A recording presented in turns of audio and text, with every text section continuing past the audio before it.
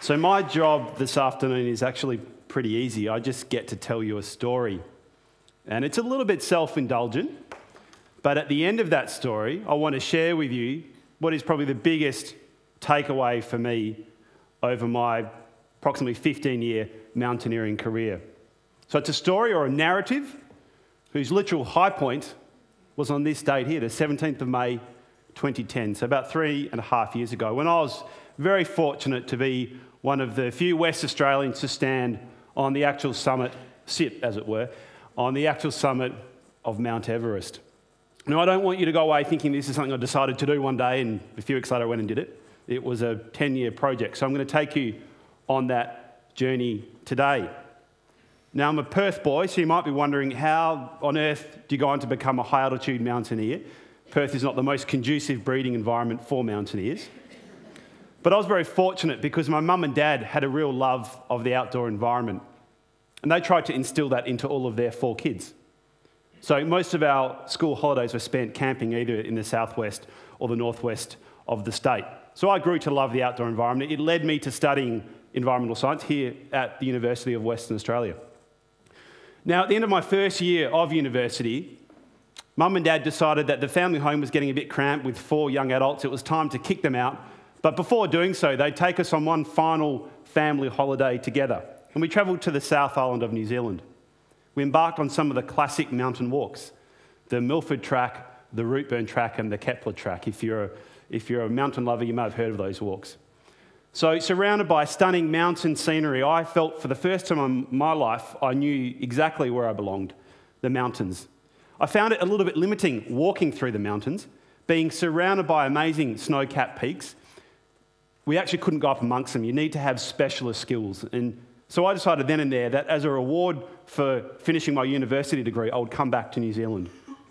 And I did that 3 years later.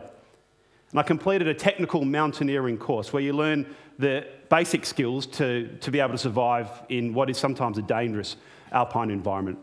This photograph is taken on that climbing course. A copy of the picture takes pride of place over my mum and dad's dining room table. Now, a number of their friends have commented over the years, wow, your son must be so brave. But what they don't know in this photograph is that I am quite literally sobbing because the drop on either side of that ridge was so severe.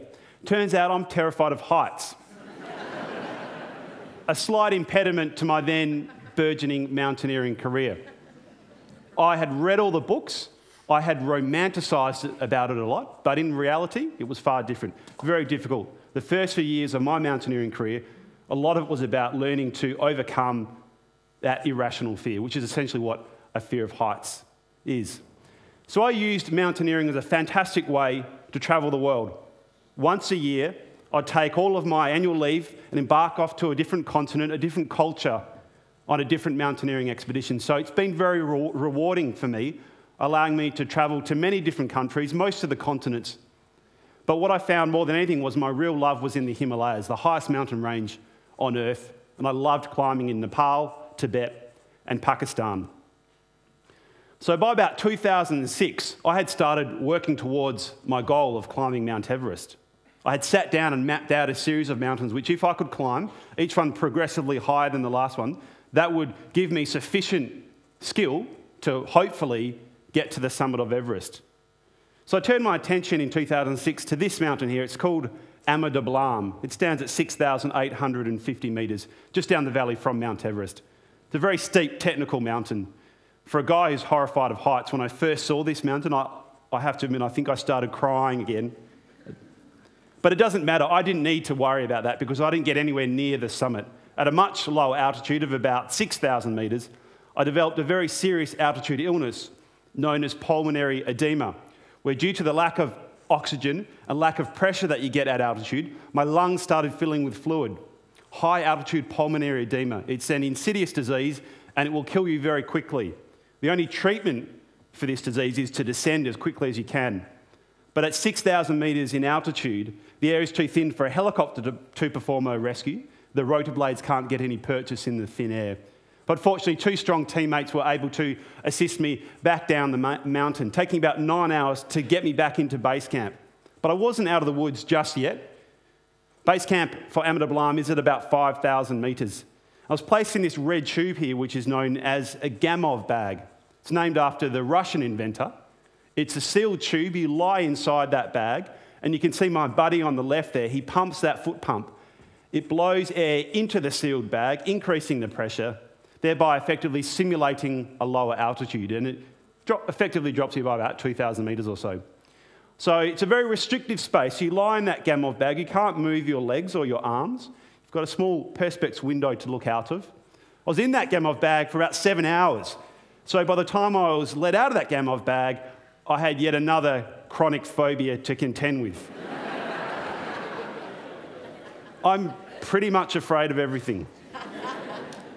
So whilst the rest of my teammates were moving on up the mountain to try and get to the summit, I had to leave the expedition to return back to Australia to recover. Now, I was really quite overwhelmed because, firstly, I'd almost lost my life. But secondly, I was really overwhelmed by a sense of failure.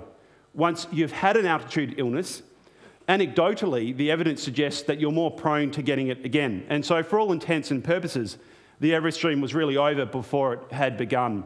So this last day in the mountains, Everest, you'd normally be able to see her hiding on the left-hand side of that photo, but she was hiding behind the clouds all day. I got to the final bend in the path above the town of Namche, where you do get your last classic view of Mount Everest. It was late in the afternoon into the evening, and I remember thinking, I'm going to turn around one last time. I know that I'm not going to be able to see Mount Everest, and I'll take that as a sign to put this, what was essentially a stupid idea, to bed. I turned around and was quite surprised to see the summit of Everest just poking up there in the distance. There may have been angels singing at that point in time, I'm not sure. But it was a very strong moment for me, and I thought, okay, let's not put this idea to bed just yet. But I returned to Australia and I recuperated. It was about 18 months before I went back into the mountains. And I needed to go back to a similar altitude to that where I'd had the illness. So I'm returning to the mountains very tentatively. And it's this one here. It's called Denali. It's the highest peak in North America. It stands at about 6,200 metres in altitude. So a similar altitude to where I'd had the illness. It's one of the highest freestanding mountains in the world. Base camp is at 2,000 metres. The summit more than 4 vertical kilometres up. It's also one of the coldest mountains in the world. It lies only 100 miles south of the Arctic Circle. We climb it in the summer months. We don't have to take a head torch because we have 24 hours of light. But despite this, it's still incredibly cold. I remember one morning waking up in our tents and it's minus 20 degrees inside the tent, let alone outside. Now, when it's this cold, as you can imagine, everything freezes. Your food freezes, your water freezes, your toothpaste, your sunburn cream, your camera batteries, your clothes, your boots, things that you didn't know could freeze. So you can see what I'm doing. I'm gradually acquiring a skill set which is going to serve me on Everest, because Everest is likewise a particularly cold mountain. 3.5 weeks into the expedition, I'm lucky enough to stand on the summit.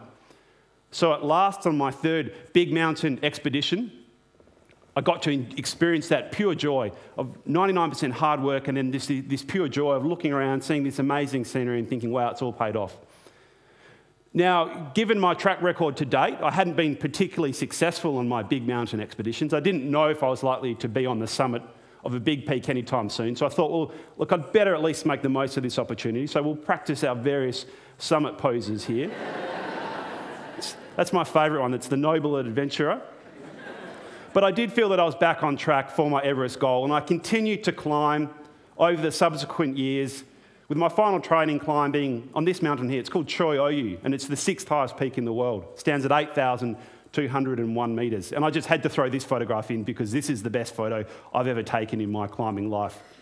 At an altitude of 8,000 metres, you may just be able to make out the curvature of the earth, and you can also see that large black shadow. That's the shadow of the mountain being projected more than 100 kilometres out into the atmosphere. So at last, I was ready to give Everest a crack. So how do we go about doing that? Well, first of all, we fly to Nepal in the capital city, Kathmandu. From there, we take a small plane flight to the mountain village of Lukla. Lukla is the gateway to the Everest Valley. And for the next 6 to 8 weeks, we're on foot, spending 10 to 11 days slowly trekking into base camp, taking our time to allow our bodies time to acclimatise to the chronic lack of oxygen at altitude.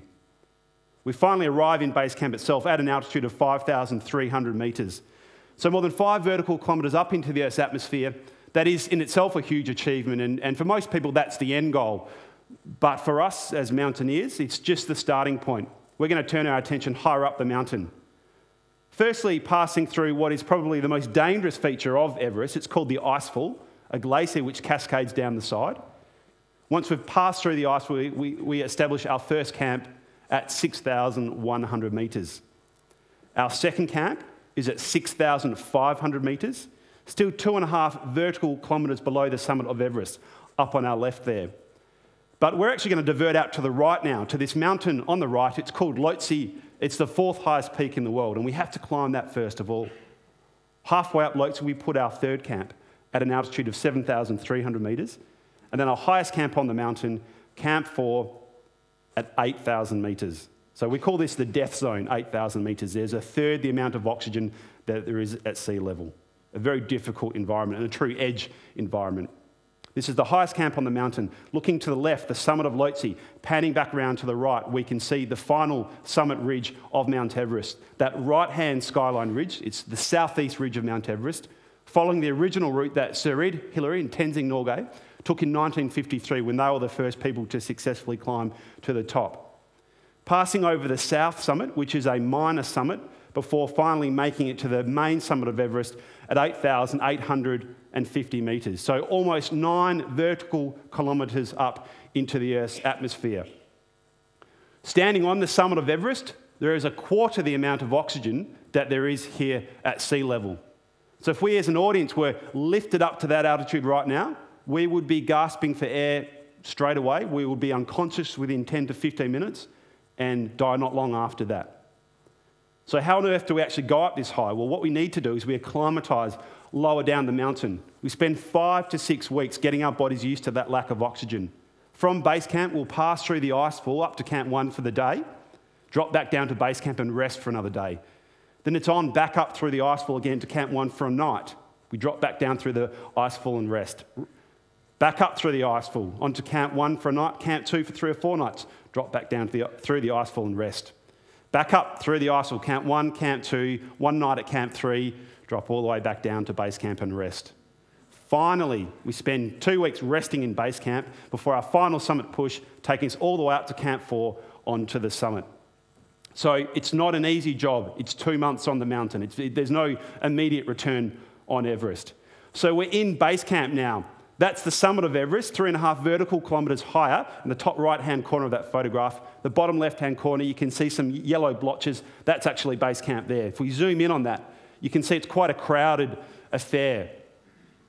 There's a lot of people wanting to climb Mount Everest, and there's generally only one season annually when you can do so, during the months of April and May, when the winds on the summit are not too strong. So in 2010, there were more than 30 expeditions on the mountain, so incredibly crowded. Now, unfortunately, a lot of climbers on Everest these days have not served the requisite mountaineering apprenticeship. They're big on dollars, but not so big on skills. They come to Everest, and more often than not, these are the climbers who lose their lives. When I was on Everest in 2010, 4 climbers lost their lives. Last year, 11 people died on Everest, including 5 on one day. So we're at the foot of the icefall. That's the icefall behind us. It's about 500 to 600 metres vertical elevation. And if we zoom in on that photograph, we can see the scale of it. Those 2 climbers in the middle, surrounded by huge towers of ice, which we call seracs. Seracs are inherently unstable. They have a tendency to topple over without any notice. So we need to move through the icefall as quickly as we can. We generally leave base camp at 1 or 2 a.m. in the morning when it's at its coldest, therefore it's most stable. Difficult to move quickly through the icefall, though, because of this broken up nature of the terrain. And the other large difficulty being very large crevasses, huge gaps in the ice, some of which are bottomless. Well, they're black, so they appear to be bottomless. In some instances, we actually have to use ladders to get over these. So, first of all, we're going to cross a smaller crevasse. It's black, so it's very, very deep. But fortunately, I'm 6'4" and I've got long legs, so I can make my way across that one. But the next one is a little bit more imposing. Now, we've got a heavy backpack on, thick clothing, double layer boots, crampon spikes. Fortunately, I'm a size 12 shoe. That makes this a little bit easier. Now, every time you pass through the icefall, you would come across this scene probably about 30 occasions or so. So by the end of the expedition, you've done this hundreds and hundreds of times, and you're actually quite used to it. Then we arrive in our first camp on the mountain.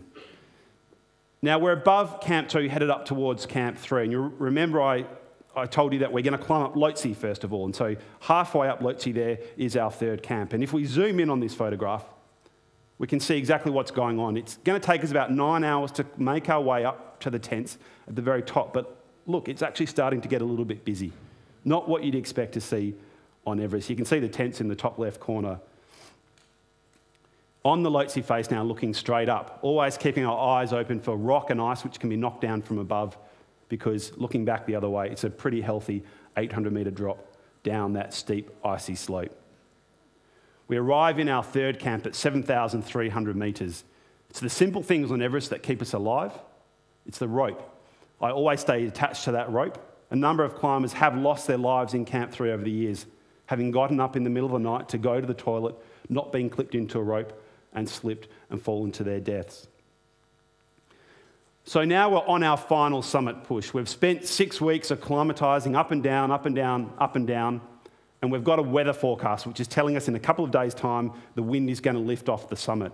So we actually use weather forecasts that commercial airline pilots use to fly efficiently between continents, because they're the winds that are sitting on the summit of Everest. We need that wind to lift off the top.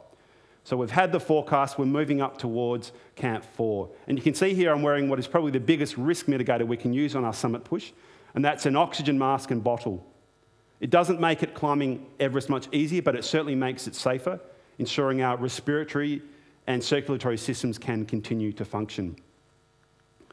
So let's have a look at just how difficult it is climbing at this extreme altitude.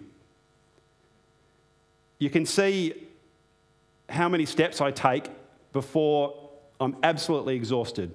I think I get to 4. 4 steps and that's it.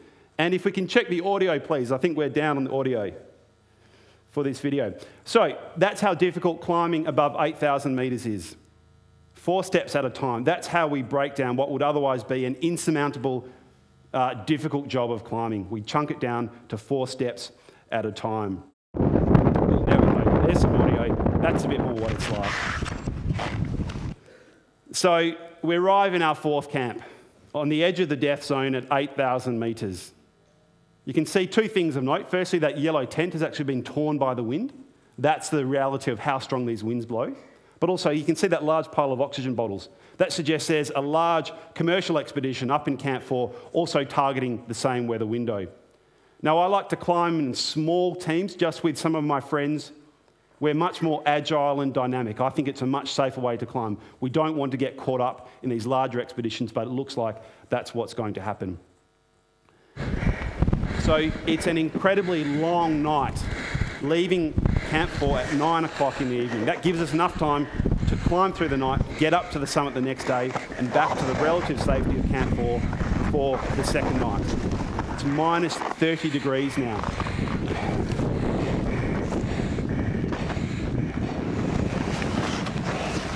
We're just bringing oxygen, got a changeover. It's about 5 in the morning, and it's really hard.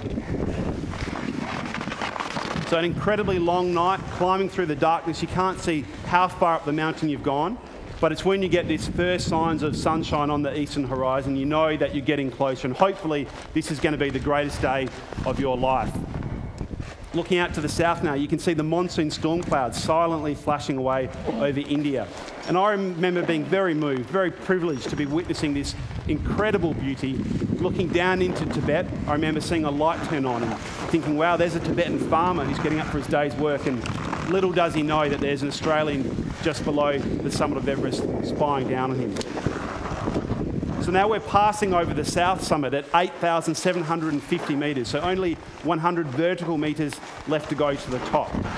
Now we have to make this very narrow traverse across this knife-edge ridge.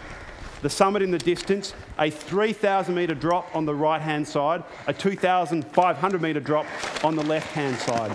So quite difficult climbing as we make our way along this final summit ridge. Now, wearing a head cam gives you a great first-person perspective of what it's like. And for me, again, I was overcome by a sense of privilege. Following in the footsteps of all of my mountaineering forefathers, starting with Sir Ed Hillary and Tenzing Norgay, I felt very, very lucky to be up here. It's like a stairway through the heavens. Finally, we come to the last technical hurdle. It's a rock step, which is about 15 metres high. It's called the Hillary Step, named after Sir Ed. At sea level, you'd probably scamper up it in all of about 30 seconds. At this altitude, it takes about 15 minutes to get up it. That's the last technical hurdle. Once we're above that, the final summit slopes are quite benign, but you can see just how deprived of oxygen we are now.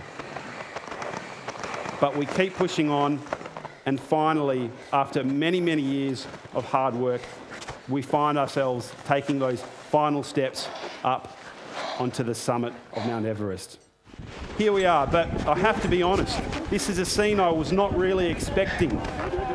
Hello everybody, this is 24 Pat other here. people on the summit. It's peak hour on Mount Everest. We summited at 10:30 this morning Nepal time, so that's about 1:45 in the afternoon Perth time. It was quite These are these incredible views you get from the very top, but what's particularly worrying is that wind and the cloud that is building up. We've got a storm on the way, so we cannot linger for long on the top. We take our photos and we get out of there. It's quite an unnerving feeling being on the summit of Everest. You certainly don't sit down and relax. You know that you've only got the job half done. It's like there's a doorway to the rest of your life and safety, and if you don't get back through that doorway before it closes, it's going to slam shut on you, and you'll be stuck up there for good. So it's almost a feeling of living on borrowed time. We take our photos and we get out of there. This is our last photograph from the top. Within a few minutes of this photo being taken, we were ensconced in a whiteout, so we couldn't see where we were going. 13 hours to get to the summit, another 9 to get back down to the relative safety of Camp 4, another 2 days subsequent to that to finally step back into base camp. And that's when this huge sense of relief really washes over you. My very, very dear Sherpa friends there, 5 of us in the middle there, together, 3 days earlier, we'd been standing on the summit of Mount Everest, well supported by our base camp staff. This is my favourite photo from that expedition because it shows you what a team of individuals can do when they work together towards a goal. But ultimately, what does this mean? You might think, yeah, that's pretty cool, but so what? What can we learn from this? In the bigger context, my big takeaway is the benefits as an individual of taking yourself outside your comfort zone. That's where I think there is an immense capacity for self-awareness and self-growth. And at times when I get troubled where the direction humankind is headed, I think, well, if we can all take ourselves outside of our comfort zones, do away with complacency, I think we can all live a much better life. So thank you all. I hope you've enjoyed listening to me today.